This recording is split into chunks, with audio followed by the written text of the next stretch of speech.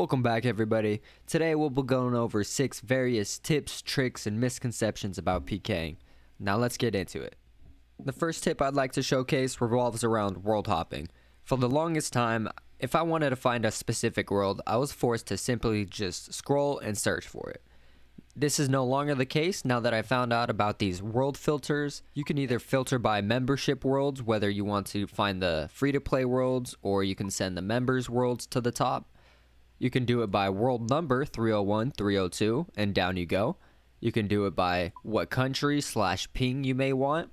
World population. As you could see, the PvP arena is always unpopulated.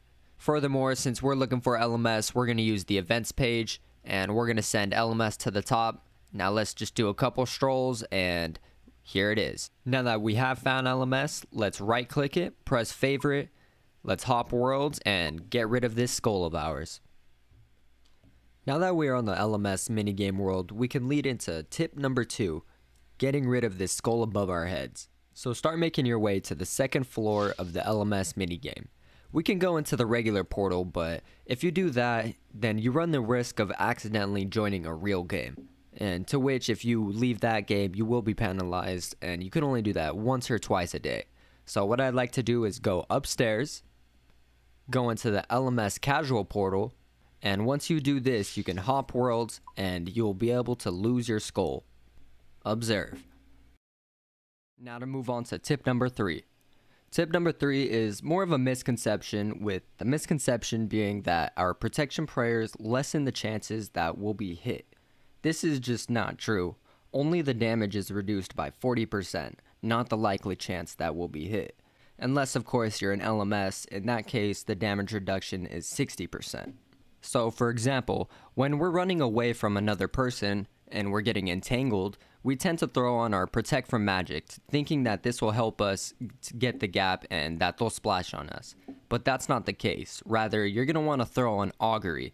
This instead increases not only your regular defense, but your magical defense. By instinctively using Augury, or in conjunction with Protect from Magic, you will increase your chances that you'll make it away. So when escaping and running away, you're going to want to toss on Augury or Mystic Might. For tip number 4, we'll be utilizing a commonly known trick from training in Nightmare Zone. What I'm referring to is using the prayer Rapid Heal in order to reset our timer for when we pre-angler. As we can see, the timer is slowly going down, but each time we flick on our Rapid Heal, it restarts. And you can use this in order to ensure that you have the highest maximum health for your pre-angler.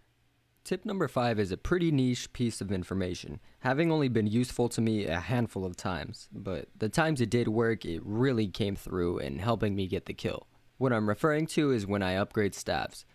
As we can see, we went from using Fire Surge and a Smoke Staff, and sometimes we want to use the Toxic Staff, so we upgrade, but we forget to bring our Smoke Runes, so we're stuck with only an Entangle and our TB. So in times where we get the Teleblock and we go for the Entangle, we notice we don't have Fire Surge, but that's okay. We can still Venom them with only Entangle. For example, let's Venom this bear simply by entangling it.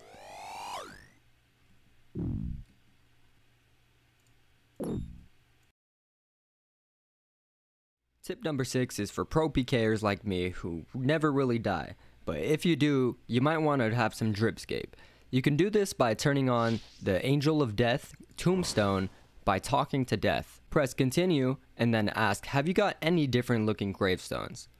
And for this, you get to choose 200k for a purely cosmetic upgrade, but we're going to go ahead and do it. For trick number 7, I highly recommend you to check out my Runelite plugins tip video. Let me know in the comments if any of these helped.